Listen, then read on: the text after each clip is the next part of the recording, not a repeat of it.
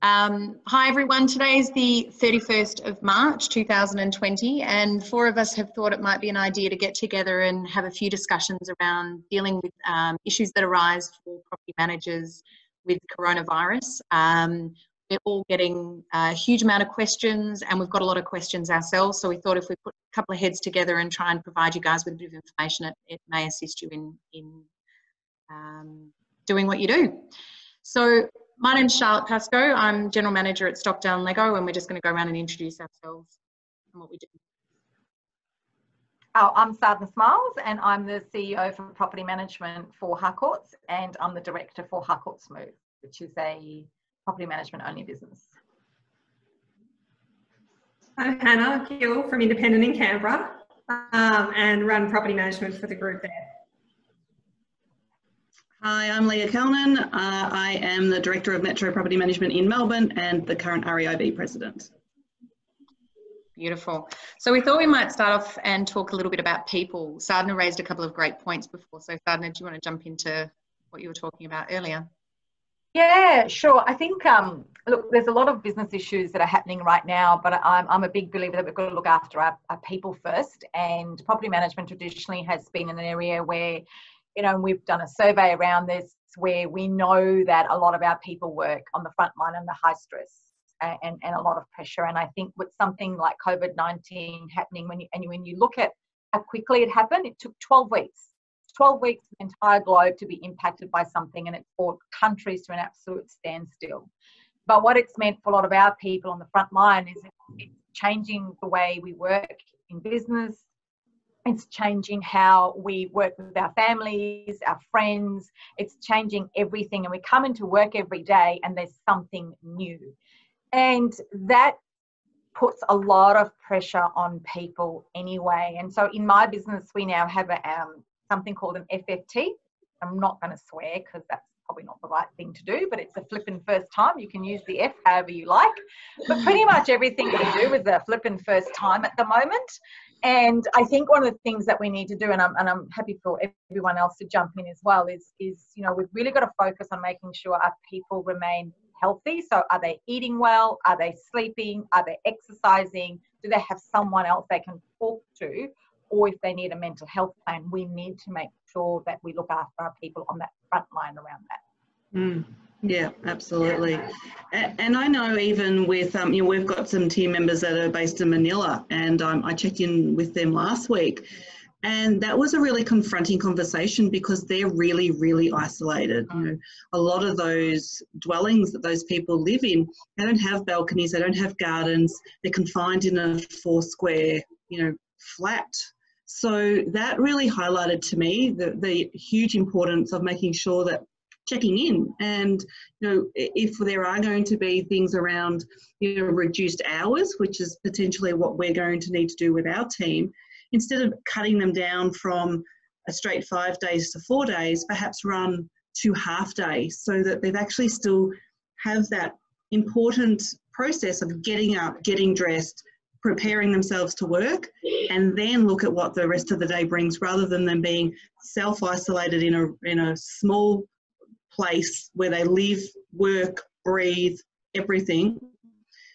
And you know, that's not good for their mental health, and it's not good for anyone's mental health either. But at least we've got the benefit, I suppose, of being able to go for a walk or, you know, do these meetings. You know, go in the backyard. Yeah. I think that's a really great point, Leah. That whole routine and that purpose is so important. You know, to reduce people from 5 to 4 days right now, to give them a 3-day weekend in that sort of isolated environment isn't necessarily the best thing for their mental health and well-being at the moment, if we can avoid it, obviously. Absolutely. And I think, you know, while we're isolated and everyone's feeling like they're alone if they are in isolation, we're all actually isolated alone together. So it's not that we're on our own and we're the only ones who are locked up in this small little cell. We're actually all alone together. And one of the great things, my sister is from overseas, and she's just come back to Australia in self-isolation. And she's been having regular catch-ups with her friends on Zoom with a glass of wine. So the Friday night drinks has now moved to Friday Zoom drinks. So they all sit around and have a bit of a chat and share stories. So they feel like they still have that connection. And I think that's really important, you know, on a personal level. It's not just about staying in touch with your team members. It's not just about staying in touch with the clients. It's also about staying in touch with your family and your friends. And it can be lonely if you live by yourself, particularly, you know, single parents. I think they can be doing it pretty tough at the moment as well. You know, there's so many different situations that we're all in. We deal with people every day and their situations vary so much. But I think the big message that we all sort of came out with was that you're not alone in this, and don't isolate yourself further than the physical isolation. Make sure you're still reaching out to other people and connecting with them and finding that support. Yeah. And there's lots of simple things that we can implement in our day-to-day lives to enable that sort of rhythm and process and motivate us to want to stay connected with people, you know, and we've provided some fact sheets for our people, but things as simple as getting changed out of your PJs in the morning and having some ambient sound in the background and not starting drinking at lunchtime wherever possible. Little things like that in a routine is actually really vital, because the more we look after ourselves and we have that routine, the more inclined we're going to be to want to connect with people. Whereas if we sort of lose that rhythm and routine, I think for ourselves, it's really hard to feel motivated to want to connect and want to collaborate with other people. I think you sort of get into that quite a dark headspace quite quickly, potentially. Yeah. And I think if you've got teams working from home, and I know there's a real mixture around that, where we've got some businesses where everybody's working from home. Yeah. And we've got some businesses where we've broken up into teams. I think if you're a leader or a general manager or a business owner around a business that is now fractured a little bit, so you've got people kind of everywhere, it's important that you find ways to stay connected. So, you know, 3 weeks ago, we just put a work from home policy where we've all been on WhatsApp as a chat group anyway in the business, but that has become even more important for us now to keep everybody connected. But for people's safety, you know, when they're working from home, if they happen to do a private appointment, we should be only doing private appointments on one-on-one basis if it's an open for inspection, but to make sure they've gone there, they've texted that we've arrived, and then they've come back and texted us.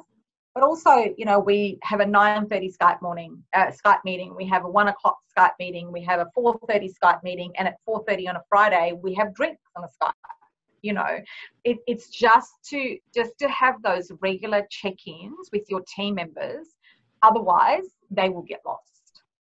Absolutely. Yeah, absolutely.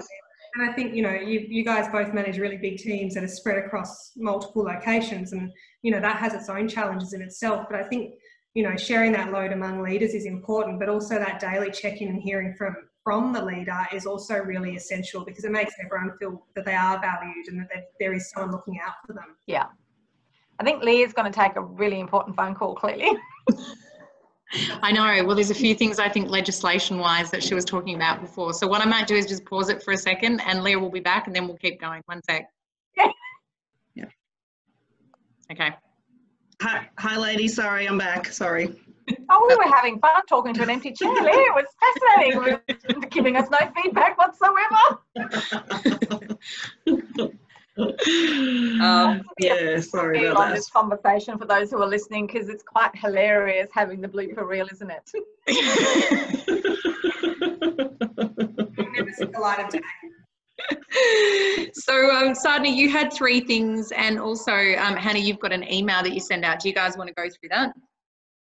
Yeah. So I think one of the 3 things that we keep talking to our people about is, you know, in a time of crisis where everything is so new and so different and so intense, and it comes at you so fast, one of the things that we have to do to cope with it as humans is to normalize it. And we normalize it by giving it a label. You know, whatever label works for you in your business. My FFT is my label, so we need to give it a label. The second thing is, I'm looking at my wall because I've got it on my wall, so I remind myself about this every day. Second thing is, you've got to put it into perspective. Yep, it's hard. In fact, it's shit. And I don't know about the rest of you, but I'm really pissed off that my normal life has just been ripped away from me, literally. And every day, more and more of my freedom keeps away from me, and I still got to run the business. So, you know what? Let's put it into perspective. This is how I'm feeling, and it's okay to feel like that, because the reality check around that, which is the third thing, is it's going to be like this for a while. I can't change it. So I've really got to focus on the stuff that I actually can have a valuable impact on. And that for everybody's going to be different. I was talking to the girls earlier. I have an app. Some of you who've heard me speak before will know it, and you can just download it from Apple, but it's called the 5-minute journal. And one of the things that I do, and I do it a lot anyway, but one of the things I'm doing more consistently now is just doing the one thing that has given me joy for that day. You know, and so I took a photo of the 4 of us that I'm going to put up today, and the laughs that we've had, because we've got to do more of this with each other, so that it energizes you for the next day. You cannot go for the next 6 months from one intense drama to the next and think that we're going to get through it whole. It's not going to happen. Couldn't agree more. Susanna Toop has a really good analogy about that. She talks about us in property management having a full cup, and property managers run with a full cup, you know, all the time, because that's the nature of the job. It's maxed out as possibly can be, because we're there to service people. And so when that extra drop hits that cup, things overflow really quickly. And I think that comes back exactly to what you're saying, ensuring that there's space and that there's that reflection, there's that perspective, because that's all out of our control, isn't it? So how we react to that is what is in our control. Yeah. I think one of the big things that we've been talking a lot about is the fact that it's actually not your fault. And this goes down to, you know, when you start in property management, one of the big things you get taught about is being able to compartmentalize and separating. If a hot water system's burst, you know, we were really worried about calling that owner and saying, oh, you know, you've got to fix it, or the tenant hasn't paid their rent. And when they would get upset or frustrated at the situation, we were very good at personalising that. And I think as you get further and further into your career as a property manager, you become better at being able to separate it, saying this isn't my fault. I think this has to be amplified, because right now we've gone from, you know, a couple of issues, but usually some positive stuff. You do some routines and you go about your day-to-day basis, and you've got a good relationship, so things are great. I think now one of the issues that we've been finding in our group is it's just everyone's being hammered. You know, the tenants don't want to pay their rent, the owners are angry, we don't have the answers because the answers aren't out yet. So we're trying to scrounge to get ideas. I think taking, you know, Leah, you used the word calm earlier when we jumped on this, about creating a sense of calm for yourself and taking a deep breath in. And if an owner's going to get upset or something's going to go pear-shaped, take a breath and just remind yourself, this isn't actually your fault. You didn't create the coronavirus. We're all in this together. Take a breath, understand that that person on the other end of the phone is, you know, has probably just lost their job. And if their partner has too, it's a horrible situation to face. Or there's an illness, or, you know, people who have compromised immune systems already. There's going to be that anxiety. You know, people are going to work when they want to stay at home to protect their family, whatever it might be. We're all under a huge amount of stress and pressure already, but it's not just one person, it's your entire portfolio, both landlord and tenant. So, you know, the one thing that I would continue to go back to is if somebody's having a vent, consider it their vent. It's not personalised, and it's okay to say we don't have all the answers yet. We're doing everything we can. We want to get you the best outcome. But remember, deep down, it's not your fault. So compartmentalise, separate it. And when you finish for the day, tune off and just enjoy the fact that, you know, you're at home, you're safe, you're healthy, you've got those people around you, and look after yourself.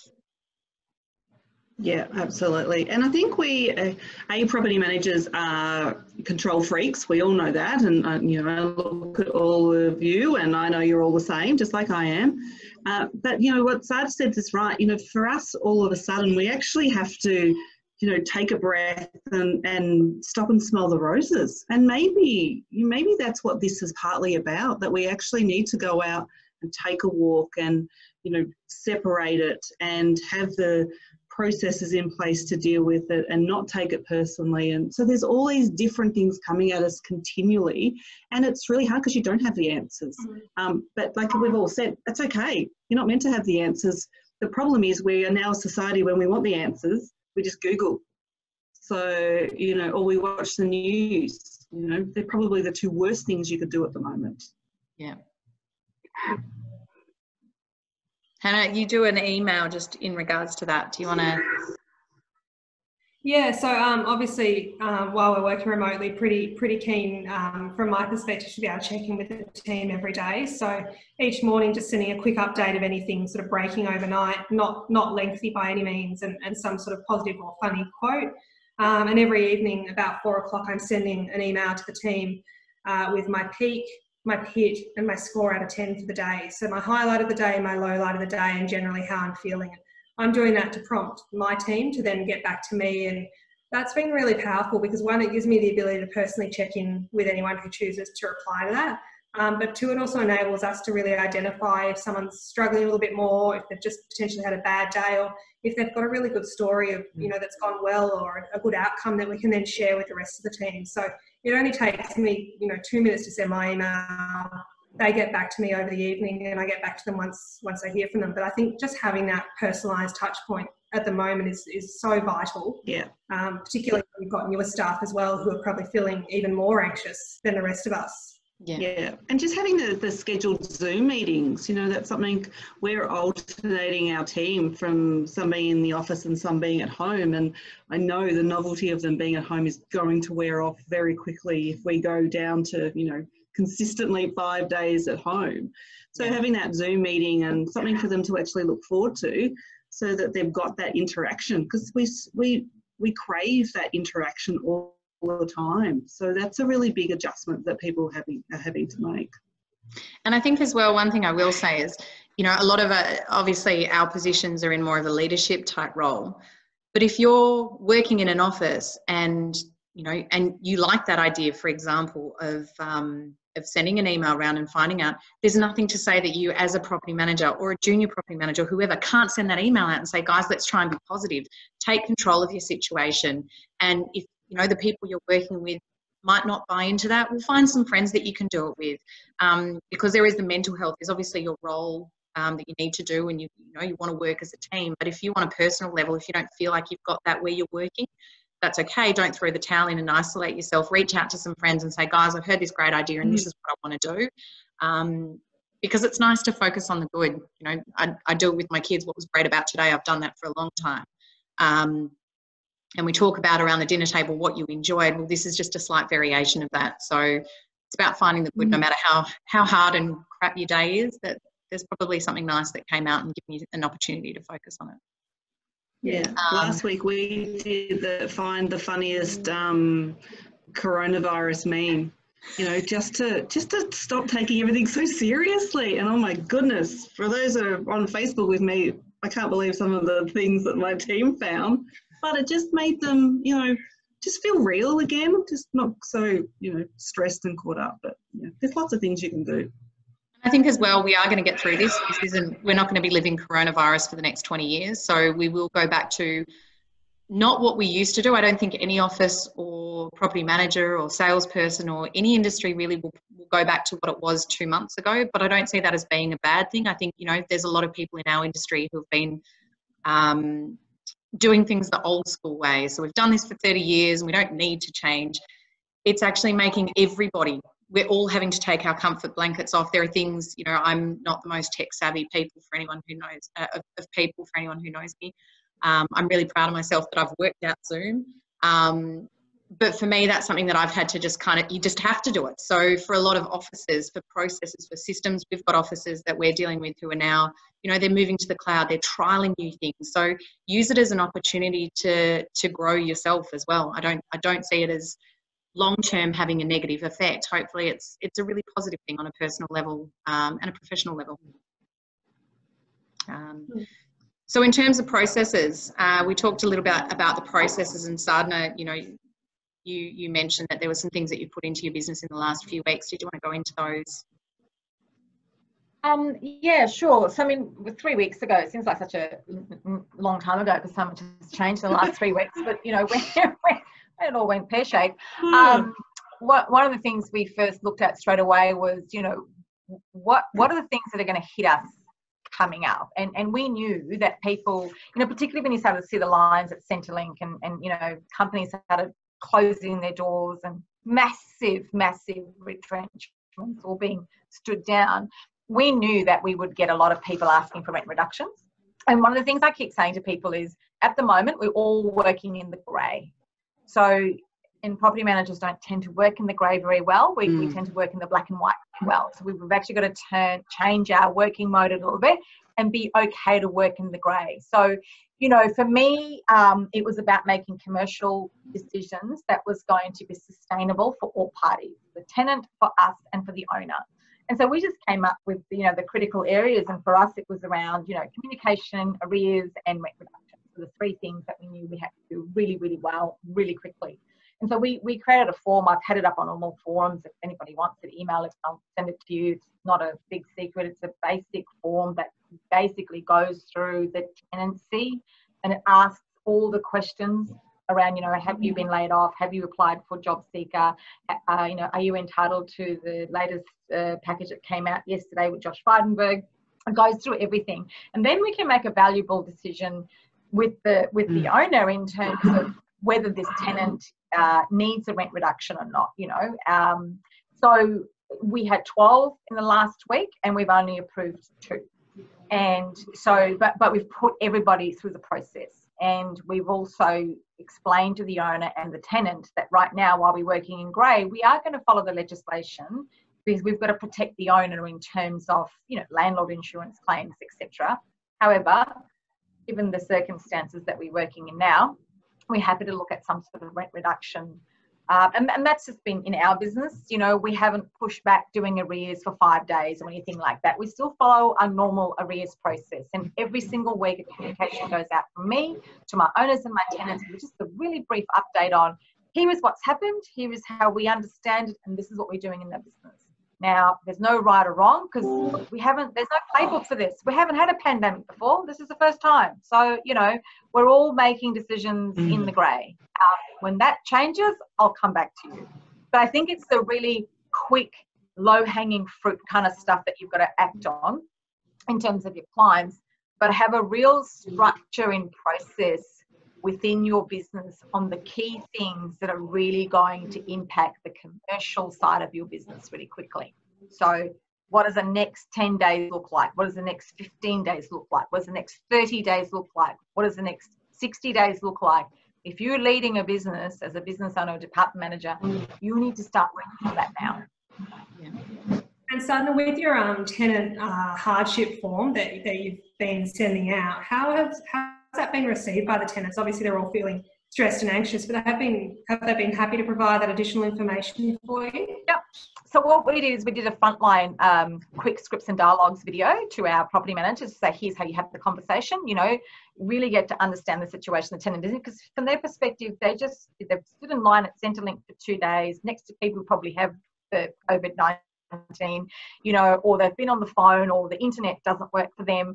They're under a lot of stress personally themselves. And so we've told our guys in the front line to have enormous empathy around that and understanding. What they want from us is to hear from us, we're going to fix this for you and we're going to make sure that you don't have to pay rent or you're going to have a rent reduction. That's all they want to hear. We can't. So a lot of our tenants, once we explain to them, you know, I hear you, I understand that this is important to you. I want you to fill in the form because it'll help me help you and help me talk to the owner.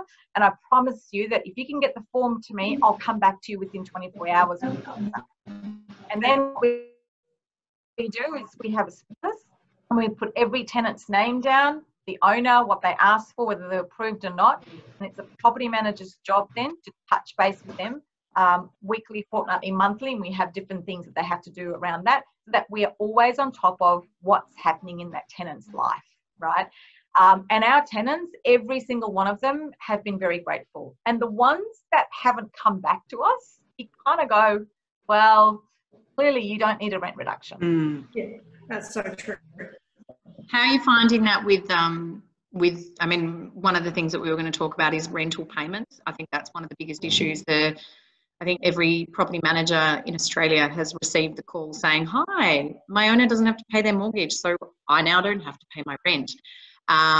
So how, you know, what are you guys doing to combat that in terms of tenants? And, you know, Leah, what have you guys been doing in terms of scripts and dialogues dealing with your tenants? So we have, as of now and as of the last couple of weeks, we've been immediately referring the tenants back to Centrelink and to MyGov and to see what additional financial assistance they can potentially get. And there are other financial providers out there, whether it be through the Salvation Army or different government bodies. And they seem to have been missed a little bit of a lot of dialogues and a lot of communication, because they're there to be able to assist people as well. We're asking for people to find out where they can obtain some benefits if they can. There'll be some people that can potentially borrow money if that's suitable for them, depending on their circumstances. And then making, coming back to us with a proposed payment plan. What is the challenge at the moment, and I've seen 3 in fact in my office today, is the request of, well, I'd actually like 3 months free rent and my lease to be frozen. And I feel like that's fair and equitable for everyone. Well, I'm not sure how you work out those formulas or those figures, but it's not. And therefore it's then having that tough conversation to say, well, okay, let's have a look at your rent. What's it going to be? There will be absolutely a portion of the rental market that go into financial hardship. But on the other side, there will equally be the same number of landlords that will go into financial hardship. And, and you'll see that. And I think I've seen the angst coming from owners more so than tenants at the moment. So they're the sort of things, and that's the process we've got in place. The job, I think it's called the job seeker package. So there's that incentive now. And they're the rules today. We'll see what the rules are tomorrow, and that's how we just have to continually to play it. But it has to go back to the owner as well to say, these are the situation, what can you financially afford, and go from there. It's just conversation. And Leah, with your owners that are reaching out who are anxious, is that because they've lost work themselves or because they're worried about their tenant losing their employment? It seems to be they're concerned about the tenant. So they haven't indicated that they've lost their own employment. It's also beat up through a lot of the media. And, so again, for us, us and anyone else in that leadership role has to be making sure we're using that right dialogue and right language, because it stresses your staff, it stresses partners, it then stresses our owners. So it's just that check-in, and for us, we've said, okay, this is it. We've outlined our process. We'll come back to you if we hear anything. But at the moment, if you don't hear anything, you have to assume it's okay, because people will tell you. Probably my favourite that I've seen today is, I haven't lost my job, but I'm just wondering if I can have a rental rebate, or I can forego this month's rent. I'm not sure, again, where people, it's almost that fear of missing out, Free rent. This is great. For free, so I should get it. Why not ask? Yeah. I think also it's to assess this as a whole tenancy, because one of the things we found out last week is one of the people who applied for it, this was a husband and wife.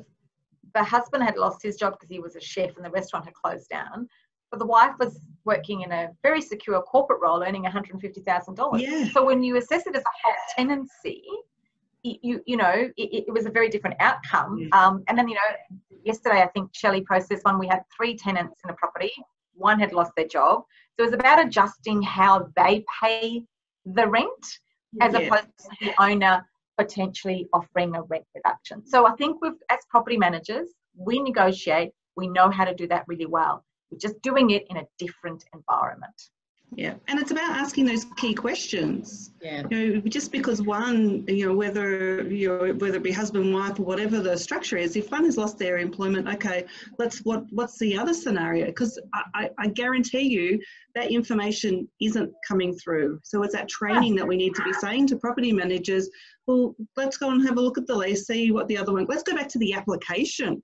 Let's make sure that the information is true and correct. I don't want to be cynical, because I'm not cynical, but you need to go back to the application to check it. Absolutely. But if you were a bank, Leah, you'd be doing exactly the same thing. We're no different. We're not money lenders, Yeah. So. Yeah, absolutely. So Hannah, we're going to pause. Hannah's just got to duck off. Just a seckie. Hannah had to run, so there's just the 3 of us now. But we wanted to finish this discussion because it is a really topical one for all property managers at the moment. just dealing with tenants. So in terms of processes, one thing that we've done is obviously we're putting out to the group that you've got to make sure you're following your processes. So if a tenant falls into arrears, you still have to make sure you're serving your notices. You've still got to do your SMS, phone calls. I would probably change that process slightly based on what's going on. So the moment that a tenant falls into arrears, instead of allowing them 3 or 4 days, get straight onto it. The people who are repeat offenders, you know your portfolio, so you know that you're repeat offenders, you kind of go, oh God, you probably just fall into arrears again. But if somebody's gone into arrears that never has, that would probably be more of a concern, knowing that this isn't normal behaviour for them. So by picking up the phone and actually having a conversation with them, it's, you know, if you think about it on a personal level, if I'd lost my job and I wasn't able to pay my rent, it'd be a really embarrassing conversation, particularly if you've never been in that situation. So I think we've got to be compassionate in the way that we're dealing with it, instead of calling up and going, why haven't you paid your rent? Particularly on day one, reach out to them, send them a message and say, hey, look, I've noticed your rent hasn't come through. Just wanted to have a bit of a chat, make sure everything's okay. But get them to a point where if they're communicating with you and you have that relationship, like everything in this job, the better your relationship with the tenant, the more information you're going to get and the easier the process is going to be in most cases. Obviously, we do have difficult tenants, but if you're having a quality conversation with them at the start, you are more likely to be able to get a resolution, or at least work it through and give the information to the owner and saying, look, I've left them 15 abusive messages and they haven't called me back. Opening that door for them to communicate with you, so then you can have a more informed discussion with the owners. Sadhana, what are you guys doing with your landlords in that case? How are you dealing with the landlord? In terms of arrears? Yeah. Like, well, we haven't had any issues yet because we've just... Well, it's what you said. I mean, you just got to stay on top of it. Like, we start messaging our people on day one, and, you know, whereas in the past, by day 3, we're talking to the landlords right now about how your tenant hasn't paid any rent, but we are on it, and we will come back to you pretty quickly on why they haven't paid their rent. Because I think by day 3, that owner's going to be anxious about the fact that my tenant hasn't paid any rent, because they're not going to pay it anymore. So we've got to understand that the processes we used from 4 weeks ago, they no longer exist, you know. So we've got to be, everything's going to come forward from a time perspective. Yeah, and I think also from a property manager point of view, there's a few of the tasks that have changed, and we think about that, you know, we're not leaving the office to go and do routine inspections. Exactly. So you have to think about, you've got that time now, and sort of work out how you can use that time. And it might be that you work through and check in with each of your owners and each of your tenants, if that's what works for your portfolio. It might be that, you know, you're looking at your rent, the rents for each property, and going, okay, well, such and such is due tomorrow. I'll flick them an email or send them a text or give them a call, find out, you know, just to make sure the payment's coming through, and then I can let the owner know. So there's other things that a property manager can be doing in this space, because I guarantee, and I saw it already today, where owners have said, well, if I'm applying a rent reduction, does that mean that you apply a reduction in your management fees? Or what will potentially come over the next few months is, well, if you're not performing the routine inspection and you're not doing the video aspect of it that some agencies are just slowly introducing, is there going to be a rebate on my management fee for that small component of the role? We've already had that for some offices that have stopped doing routines. Oh, great, if you're not doing a routine, can I have a reduction in my fee? It's like, no. yeah, that's right. But it's coming. It's coming. Yeah. But absolutely. I think it's, you know, if the owners still see that you're working hard, I think this comes down to, you know, there's nothing worse. Let's take the coronavirus out for a moment. There's nothing worse than when you lose a management of a property because the owner turns around and says, we don't do anything anyway. You're under the water, pedaling madly, trying to keep things going, but you don't communicate with the owner about what you're actually doing. So if you have a conversation, if you leave a message, if you come to an agreement, whatever it might be, if you're communicating with the owner, they're seeing value in, you know, the value right now might not be the same tasks you were doing 6 weeks ago. The value in what you're doing now is keeping them going. And reminding them that, you know, this will pass. So what we're doing now is going to be different to what we were doing a month ago. But in 6 months, there's obviously going to be a bit of catch up on what we're doing with our inspections and reviews and all of these types of things that we're going to have to address in a different way at a different time.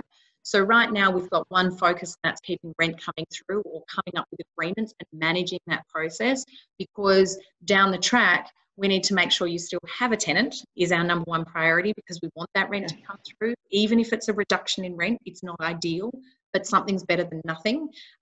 We talked earlier about VCAT with payment plans, and one thing that I'd insert here is if you do come up with a payment plan agreement with a tenant and a landlord, make sure it gets officiated through VCAT, because I've had it in the past, you know, years ago, where you come up against you come up with an agreement, the tenant and the owner stick to that for maybe 6 weeks, whatever it might be, and then they default on that agreement, and then you go to VCAT, and VCAT go, great, we're going to put a payment plan in place, because the one that you had wasn't officiated. So one thing I would suggest strongly is, if you do come up with any agreement, make sure VCAT stamp it, because then it's actually a payment plan that then allows them less wiggle room down the track. Are they doing that in a timely way at the moment though, Charlotte? You've got an 8-week, 10-week delay. Yeah, so there is so VCAT's doing telephone hearings, so we know, and they'll give you a schedule of what it's going to look like, and you have to upload all your information, and then they call at a certain time. And if you miss that call, you then go back into the list.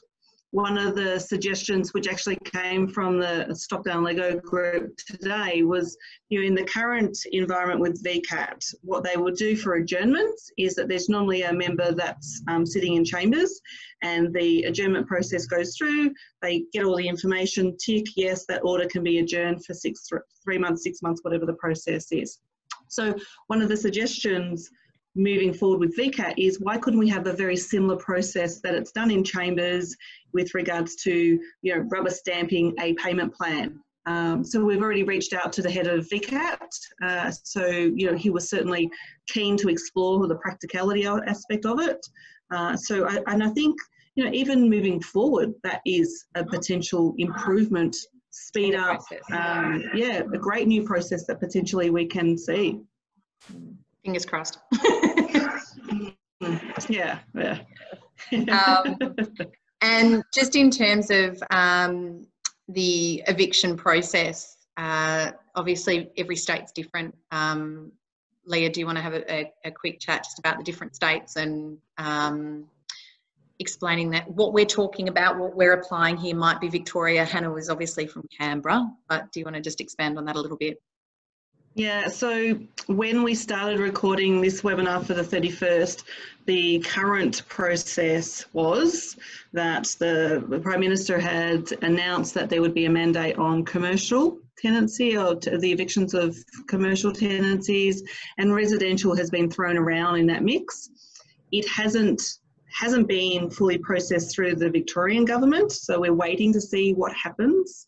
We are expecting the Victorian government to come up with a plan. We think the commercial aspect will go in first, so that there's better rules and processes around it. We know in Tasmania, which Sadhana will be able to confirm, that they have processed a mandate on their evictions. I think it's for 6 months, maybe. 120 days, I think it is. Oh, so 4 months. Yeah. So that then is precluding people to be evicted relating to the COVID-19, but still allowing people who experience family violence can still have a tenancy ended, and can also for malicious damage. I think they're the two components that Tasmania are working with at the moment. So one of the reasons, and this is the frustrating part for property managers, because everyone is such a control freak and they just want to know, and so we can get on with it. There's such a complicated process. So it's not just, okay, we create one rule and that will fix every short payment of rent, and that will fix every investor, because there's multiple investors. So you think about the investors who you know, don't have any mortgage on the property, they don't rely on government, and they only receive the rental income. So what's the fix for them? And then the 80% of investors that are your average mum and dads who do have a mortgage on the property and rely on the rent to pay those, make those payments. You then have, some small portion which are multi-owners. And yes, they still rely on the rent for cash flow, but they might get some benefits through land tax. So there's all these different variations.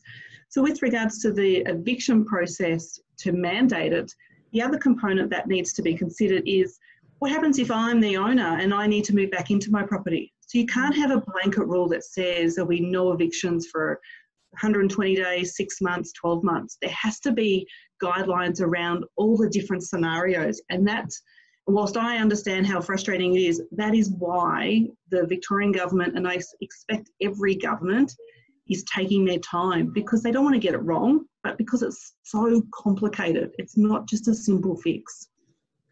Absolutely. So I think, and what you say, Leah, is spot on. There is no simple fix, and we're dealing with, so many different states with so many different legislation and so many different parties. So, we go back to what we talked about in the beginning, which is get used to working in the grey, find solutions that are going to work for now. Don't get hung up on who can be evicted, who can't be evicted, all the things that people are looking at the moment for direction, because that's how we work. Follow the legislation as much as you can, get used to working in the grey, and try and create an environment where you having the best outcome for as many parties as you possibly can, including yourself.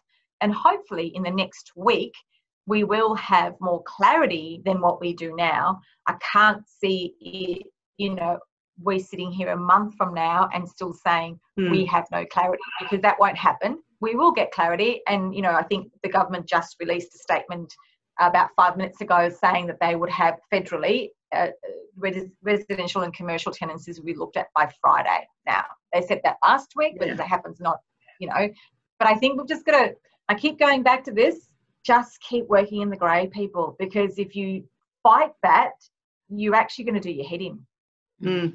You create more angst for yourself, and we go back, you need to be calm and, go through your processes, and, it's, we just have to move a little bit and adjust, that's all. Yeah, be agile. And I think just continually, as you said, just try and workshop ideas, discuss it. Every owner is going to be different. So some owners are already, I don't know if people have come up against this, but some owners are already saying, you know what, I don't need the rent. So call my tenant and say they don't have to pay the rent. Now, we've got property managers who are going, but hang on a second, they haven't even asked for a rent reduction, let alone free rent. So keep the rent coming through.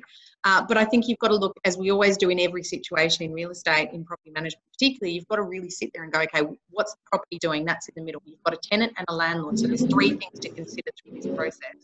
But it is just about making sure that that you're working with all 3, you're continually being agile. If something else changes tomorrow, well, we deal with that then, but today this is what we're at. And I think so long as you start every conversation with your tenants and your landlords, starting with, look, this is where we're at today, this is how much information we have. It may change, but for today, this is what we can do, and we will update you if it changes, but we're going to do everything we can to act in your best interest and protect your asset. And with the tenants, we want to keep a roof over your head, because if we go absolutely nuts and start evicting every tenant who falls into arrears, that's going to form another problem, and that's that how do we backfill those properties? So if we lose a certain part of the market, which is your retail workers, hospitality workers who might be at university, share houses, lower income, for them, if they don't have a job, they're not going to get another property. So they're going to, I expect, either move home, move in with a friend. So we're going to see potentially a reduction in the tenant pool out there. So if we're removing people from that price bracket out of these properties, we're going to have quite a number of properties empty, but no tenants to backfill them. So best outcome would be to work a solution, keep those tenants in there, so that hopefully at some point when work picks up again, be it in 2 months, 4 months, 6 months, play the long game and explain to the owners that we have to play the long game here. We don't know how long again, but we're going to do our best to, again, do everything we can with the information we have to protect your asset and your best interests. And we're always here. It doesn't matter if we're at home, in the office, doesn't actually matter where we are. We've all got phones. We're all available. But I think just asking for a little bit of, please bear with me while I try and get an answer for you. I think our landlords and tenants are also experiencing the coronavirus in their workplaces and in their lives on a personal level. So if you bring it back to the fact that we're all in this together, we all have to work together. then hopefully you'll have a little bit less hesitations and issues. So obviously Hannah's jumped off, and we're going to as well, but I expect that we'll probably jump back on again together. If you've got any questions that you want us to deal with potentially next time, please contact any of us, Sadhana from Harcourts, myself from Stockdale Lego, and Leah through any means. If you're a jack of all trades, we've got the REIB president, however you want to find her, she's everywhere. The world. Yeah. But thanks everyone, that was wonderful. Thanks for that.